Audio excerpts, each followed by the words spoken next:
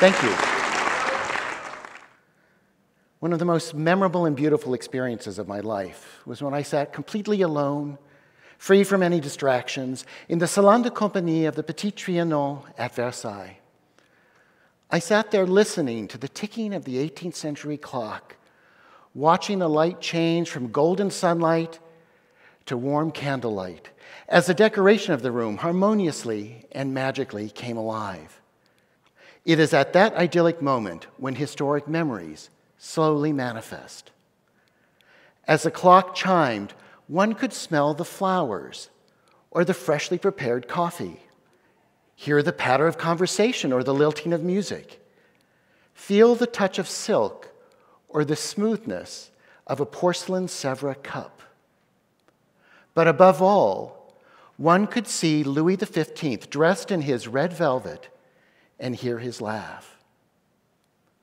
But then, as is always the case, the memory or the moment dissolved, vanished, evaporated, and I was again alone in the room. It was a perfect memory. One memory I will return to in just a moment.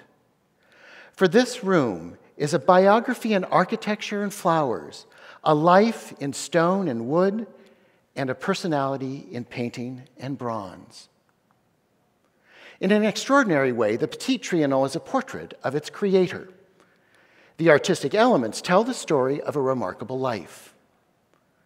What is unmistakable is that behind all the carved wood paneling, the plaster cornices, and the paintings, one can see the persona of Louis XV.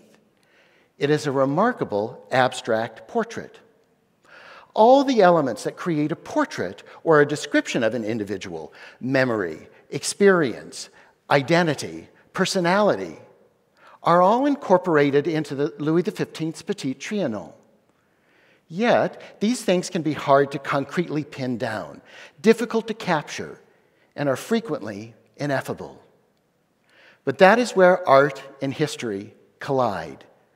Art allows us to recreate those emotional and psychological elements to understand them. So how does this perfect building create a portrait of this lonely king? I am going to use one room, the Salon de Compagnie, to tell you the story about the misunderstood and enigmatic Louis XV. A portrait, if you will, because this room, dedicated to flowers, would become his paradise lost. Why Louis XV? Throughout his life, Louis was considered the most beautiful man in his kingdom. He was orphaned at 3, and then at 5, he became King of France, the most privileged, but also the loneliest position one could experience. Brilliant and sensitive, athletic and energetic, pious and sensual, he loved knowledge, learning, and beauty. Yet he was remarkably shy. That made his job as a public king all the more difficult and problematic. It was something he rebelled against his entire life. Louis was deeply perceptive, but also extremely perspicacious.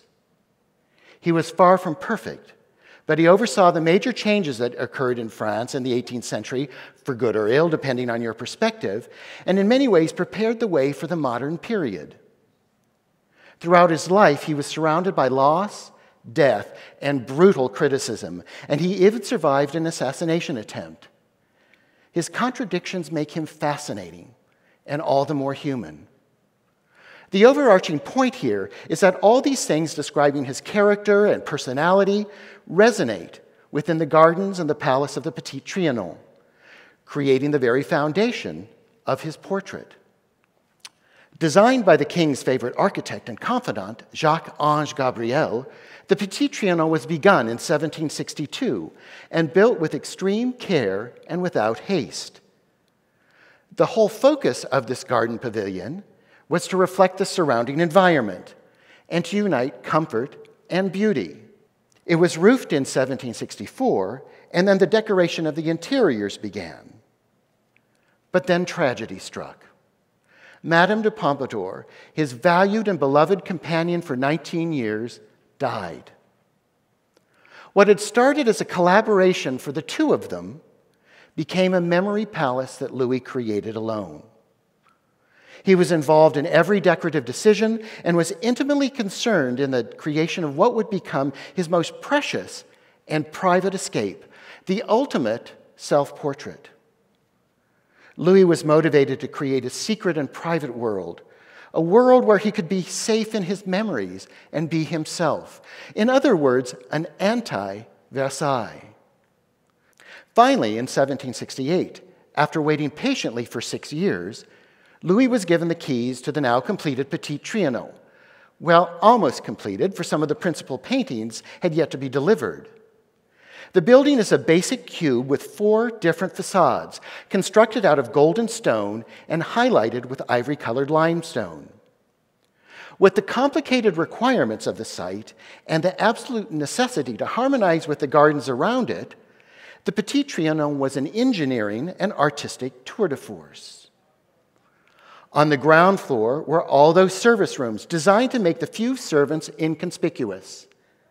It had a grand staircase to the first floor, where there was an antechamber, 2 dining rooms, the salon de compagnie, and also Louis' study and library. On the attic level, Louis had his private suite, which is a bit odd for a king, and there were a series of small apartments. Only the select few were invited to the entertainments at Trianon, and only Louis' closest friends were actually asked to spend the night. As any portrait would do, the building came to reflect Louis' character as reflected by his primary interests. From all those parterres producing flowers, fruit, vegetables, and wheat, to the celebrated botanical garden filled with those exotic species from all over the newly discovered world, these different varieties of plants would be integrated in some fashion into the very organization and decorative fabric of the building. But the one room completed from the outset was the salon de compagnie. It was a room where interior artifice and exterior naturalness would blend harmoniously with one another. The salon de compagnie is a room filled with such wonderment. This room of entertainment and sociability would embody a garden that incorporated the king's interest in science and prosperity, the joys of music, the arts, as well as whisper the themes of abundance, love, melancholy, and loss. From the flowers, the cycle of seasons, the themes in the paintings, and the sound of music that has just stopped, all create a room of loss tied to beauty. A perfect abstract representation of Louis' sadness tinged with hope. It was a portrait the retiring and melancholy Louis so poignantly wanted to communicate. Yet, it is all about the flowers, the literal flowers and their mythological creation, because, of course, Europeans have had a long tradition of using flowers symbolically and metaphorically. Louis XV's botanist, Duchesne, would record numerous flowers growing in Louis' garden, including the symbolic lily. Remember that Louis had lost his doting parents, his concerned great father, his beloved uncle, and then his devoted tutor, a daughter and a son, his wife, one friend after the other, and then Madame de Pompadour. It was for a man orphaned as a child a long and grueling march to the mausoleum. Louis was, yes, the king of flowers and time, but also the king of loss and mourning. Because the room only receives full sun in the afternoon, the quality of the light in the salon is always diffuse and tranquil, never obtrusive or glaring. The quality of light achieved is as if to preserve all those fragile, transient, and beautiful flowers. The room is a literal bouquet that demonstrates Louis' love of flowers and their cultivation, but also their transience and their being memorials of loss and death. These themes are no more powerfully felt than in the paintings over the doors.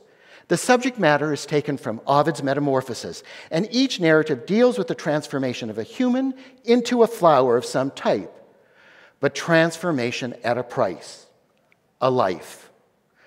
Above the northeast doors are the transformation of Narcissus, and Adonis changed into the anemone by L'Épécie. And over the southwest doors are Apollo and Hyacinth, and Clytie transformed into a sunflower by Julien. Each story resonates with the theme of tragic loss, And I use as an example the myth of Clytie. Apollo, as is typical of Apollo, was briefly infatuated with Clytie, but soon abandoned her. But Clytie wanted nothing more than to be with Apollo. It is the ultimate story of unrequited love. Because of her obsession, she was mercifully transformed into a sunflower, which turns its head to always look longingly at the sun. Clytie is in a constant state of sadness, as personified by the weeping putti in the foreground, as tears seemingly pool at the base of and drip from the gilded frame. Subtly, Louis's interest in time and in the cycles of life, as well as his interest in death, would be communicated through the themes chosen for the paintings, the subjects in the paneling, and even in the cornice. With its decoration of flowers and of music, the salon is one continual reminder of the passage of time, the guarantee of the seasons, and the resulting abundance from the earth. The room visually communicates that everything has a cycle, that it lives and dies, and then is renewed and lives again. One can almost imagine smelling all those wonderful flowers in Sèvres vases, or their perfume wafting in when the windows were open. It's no wonder that smell is the most powerful sense to evoke memory. It is possible to feel that bittersweet zephyr of time touch one's cheek. Gabriel, in designing the ornamentation of this room, had his patron's personality well in mind. The decoration became the personification of Louis himself. To name a few, his taste in architecture is found in the purity of line and the classical elements tempered by the Rococo variety of detail. And his dedication to science is illustrated by the telescopes and globes in the paneling. All of these artistic elements would give a melancholic king hope. The Petit Trianon is in a way a marker of the passage of time, a seasonal clock. But in this case, it is a clock frozen at a particular moment, a moment when all seems possible and beautiful, frozen in those halcyon moments of spring and summer. The world of the Petit Trianon is indeed a world within a world. Even in the depth of winter, with the flurries of snow enveloping the small palace, the interior would always be a garden in full bloom, warm, tranquil, beautiful, and always welcoming. The decoration would cause the viewer, be it king, mistress, courtier, or servant, to anticipate the coming of spring and summer, life, and create a perfect memory. Even after Louis died in 1774, the Petit Trianon would briefly evoke his memory, and one would think of the wistful king who loved beauty, knowledge, exotic plants, and flowers. This architectural portrait of the palace's creator embodies the link between memory and experience, beauty and loss, and how these shape our perception of self and our identity. Now is the moment I return to the memory I began with. Sitting alone in and with this room. That memory has now taken on an even more powerful influence on my thinking. As I further developed my idea about architecture as a portrait and as the repository of memory and experience, I suffered the loss of my father. It was yet another tombstone in the graveyard marking the losses I had experienced over the last few years. Two of my dearest friends, my older sister, my remarkable PhD advisor, and then my influential father. It was, and still is, a moment of crisis. But beautifully and poignantly, after my father's death, Louis XV's Salon de Compagnie took on even more significance because the room is all about remembrance and loss. In many ways, the Salon de Compagnie and the Petit Trianon have become part of my portrait. Loss has provided me with more understanding of my work with this solitary and lonely king, who is always trying to fill an emotional void with beauty. It is why his architectural self-portrait is so important.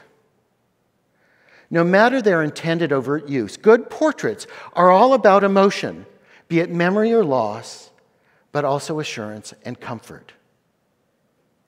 Through experience and memory, be it historic or personal, we too can create our own paradise lost. Or in Louis XV's case, create within a beautiful room a self-portrait that resonates with the fragrance of memory and the melancholy of flowers. We in the 21st century can learn much from this king and his beautiful room. For what I'm saying is, consider your home or your favorite room a portrait that creates and protects memories, because architecture, interiors, and works of art all hold the memory of experience, constellation, and feeling. For me, Louis XV's Paradise Lost has become my Paradise Lost. You know, I wish my father could have seen it. Thank you.